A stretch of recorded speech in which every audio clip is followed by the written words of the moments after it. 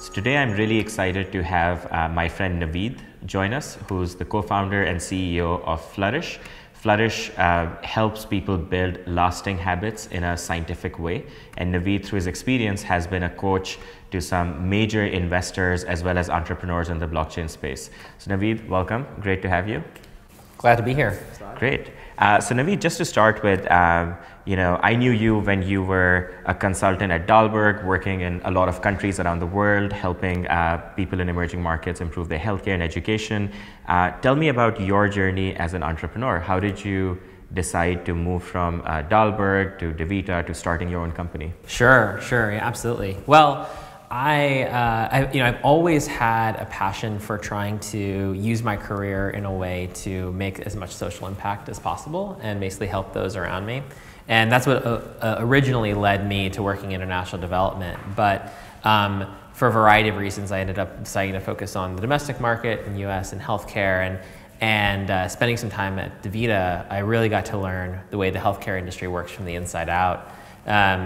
And what my biggest takeaway was from that experience was that at the core of the issue in American healthcare is the fact that we don't know how to build and form lasting habits. And that is essentially the reason why people struggle from obesity, diabetes, hypertension, all of the major chronic illnesses that account for 86% of US healthcare spend are predicated on the fact that we don't know how to form and build lasting habits. Wow, wow, that's amazing. So, then you realize this problem.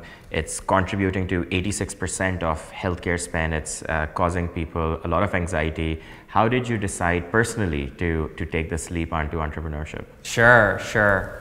Well, my personal experience with regards to habits actually goes back 20 years, right? So I've struggled with depression actually since I was about 15, and it was undiagnosed for almost 20 years, or about 10 years, sorry. And and through that process of having depression, so many of my own routines and habits formed in a way that were just really unhealthy. Yeah. Most notably sleep. Yeah. It's funny because when I was working at Dalberg, I did have the opportunity to go travel around the world and work with very senior officials in various developing countries. But I also couldn't get out of bed in the morning because I was struggling with being sleep deprived, being jet lagged, or just having a flare up of my depression. Yeah. And so I'm sitting here in Ethiopia hitting snooze every morning for 90 minutes while I'm late to my meeting with the Minister of Agriculture. So it was something that really plagued me throughout my professional career. And I finally decided a few years ago that this has got to stop. That really prompted me to dive deep and try to understand, okay, what do we know about habits? How do they really form? What's the latest psychology, neuroscience, behavioral economics tell us about, or tell me specifically about what I can do to change this pattern that I've been playing out for every day, every morning for the last 10 years. I started by trying to do something really just very simple. I said, okay, I'm going to take a glass of water and I'm going to put it next to my phone. And my aim is to embed a routine where I just take a drink of water every morning after I hit snooze.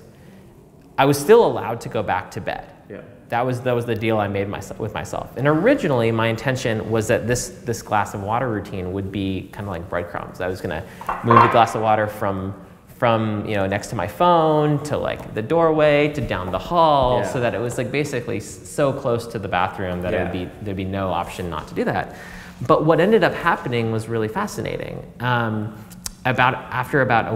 Using the techniques that come out of BJ Fogg's research, I was able to embed this drinking water routine within about a week. Okay, and then within about a week later than that, I just stopped hitting snooze. Interesting. I just stopped hitting snooze altogether.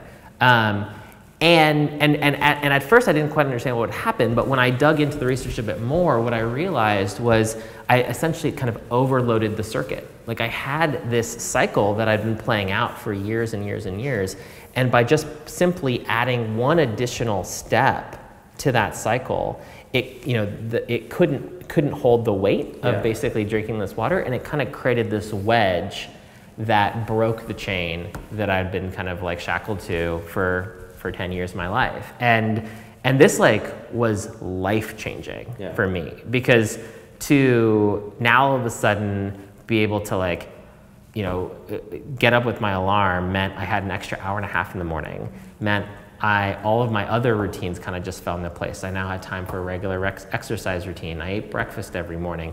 I could be at work at 8 a.m. reliably, which meant that at 6 o'clock or 7 o'clock the night before, I wasn't afraid that I wasn't getting my work done, and I could go home.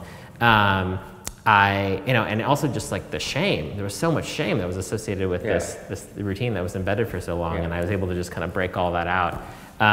And once that happened, I was like, wow, this is really fascinating. I wonder if this will work on other people.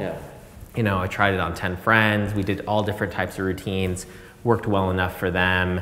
Then we started charging for it, and kind of a business was born from there. That's amazing. So it seems like you helped identify a seed and fix that seed and planted that seed that then had ripple effects across the rest of your life, and that's the basis for Flourish. That's exactly right. So what are some of the other habits that people form using your help and with Flourish? Sure. There's about 3 categories that we typically find that people are interested in. One category is around health and wellness. A second is around productivity. And then the third is around learning a new skill. So health and wellness are kind of the things that you might imagine: sleep, exercise related habits, eating less sugar, meditation is very popular. The productivity ones, a really common one is planning and strategic thinking, like carving out time in the morning for that.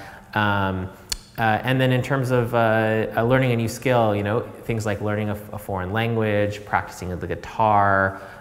These are all things that people have used the system for. Great. So Naveed, what's next for Flourish? What's coming up in the next 6 months? Are there any announcements that you'd like to make?